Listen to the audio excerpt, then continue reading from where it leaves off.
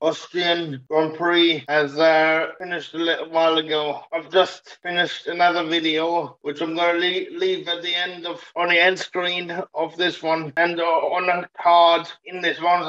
So after you've watched my review of the Austrian Grand Prix, feel free to watch my reaction to Sebastian's suspended sentence. Now let's get into this review of the Austrian Grand Prix. But before we do that, I would like you to take 5 seconds to click the subscribe button. It would really help me out because I'm trying to get to 10,000 subscribers ASAP. But now we're really going to get into this review. Well, it was quite an interesting race as far as I'm concerned. We had the numerous track limits issues. I lost count at the end of the day because there were so many of them. We also had a number of crashes. The first one being between Sergio Perez and George Russell. I think it was George Russell's fault because I think Sergio Perez was ahead at the time. We also had Gasly punting off Sebastian Vettel. That was carbon copy of when Albon punted him off yesterday in the sprint race.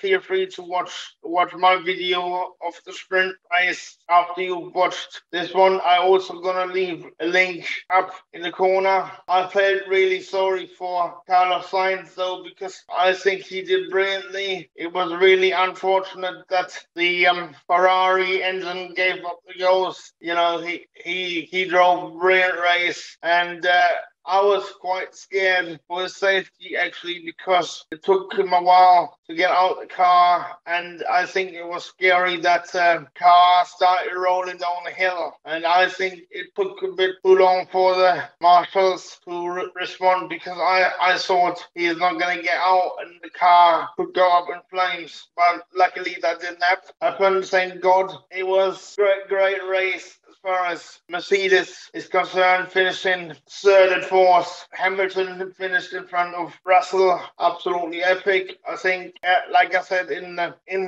previous video, I think the Mercedes are definitely back. I think it won't be too much longer till Mercedes are gonna actually win a race. Now I've said it. I hope I haven't jinxed it. We should wait and see. Leclerc won his first Grand Prix since Australia was the last time he won a Grand Prix. It seems ages away, but I really enjoyed it, and I think Sergio Perez is now totally out the running for the championship. What do you guys think? Actually, the same thing goes for Carlos Sainz. I think Carlos Sainz has to play water boy to Leclerc now, and Perez has to play water boy to Max Verstappen. I always thought that was the case anyway, but now I think it's official. I'm also really pleased for Mick Schumacher finishing ahead of Kevin Magnussen in 6th position, with Magnussen finishing in 8th position. I think Mick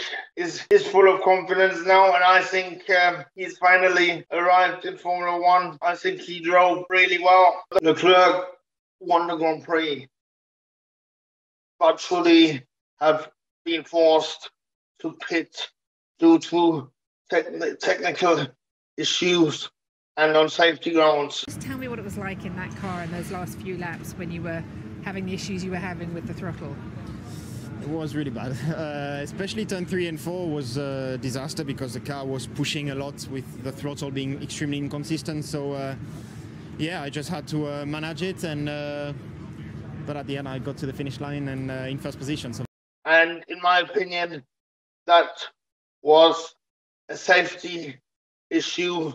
So I don't understand why he didn't get a black and orange flag and got forced to pit on safety grounds. Those are just my reactions to the Austrian Grand Prix. Thanks for watching.